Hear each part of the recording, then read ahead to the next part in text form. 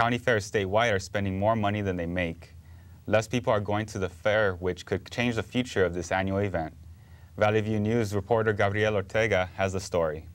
Welcome to the 94th anniversary LA County Fair. One of the largest county fairs in Southern California, the LA County Fair attracts as many as 1 million visitors annually. The fair includes 500 acres of animals, attractions and games, parades, foods, and many vendors, but visitation has decreased, which could mean a decrease in the fair experience as well. Fairgoers have already noticed this change. This county fair is getting smaller and smaller. They're changing it. So, unfortunately, they have so many booths that have the same thing for sale. There's all these water goods stores, all these different things that are the same.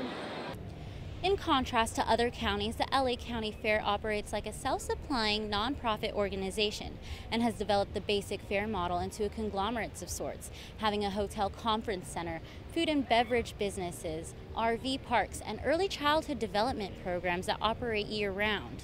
Public Relations Manager Renee Hernandez says that because it is not a private business, the LA County's Fair's goal is not to make money, but to help the community. Yeah, we're here for a month, and we do provide a huge economic impact to the community, to the region, and to the county just within that month. Normally we have about 200 employees, full-time employees.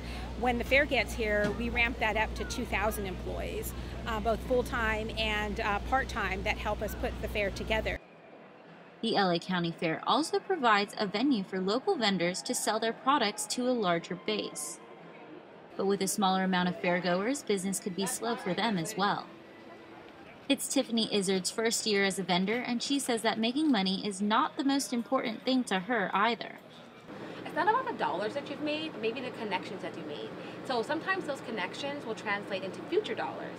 So I know as a vendor, we're all here to make money. I mean, that's how we feed our families. But sometimes it's not about the day-to-day dollars. You know, you really do meet so many great people, and you never know what door that's going to open for the future.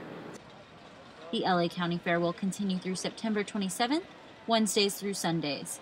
In Pomona, I'm Gabrielle Ortega, Valley View News.